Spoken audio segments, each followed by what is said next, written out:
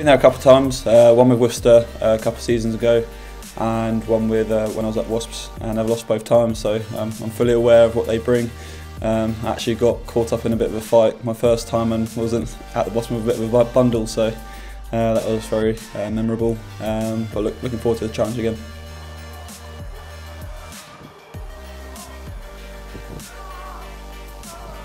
It's always been kind of part of my game where I like sniffing out a try wherever I can. I said a few years ago that I'm a bit obsessed with it, and that obsession is obviously still there. Like crossing the whitewash, and it's just always going to be part of my game, I guess.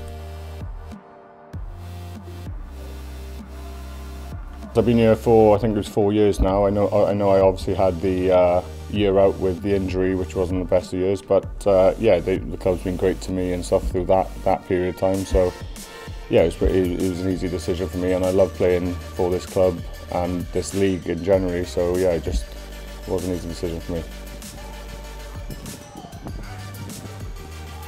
But we want to be competitive in every competition we are in this season, and we saw like last season as well, we made it out the groups, and that was great for a lot of boys playing in that European League. So hopefully we can do that again this year.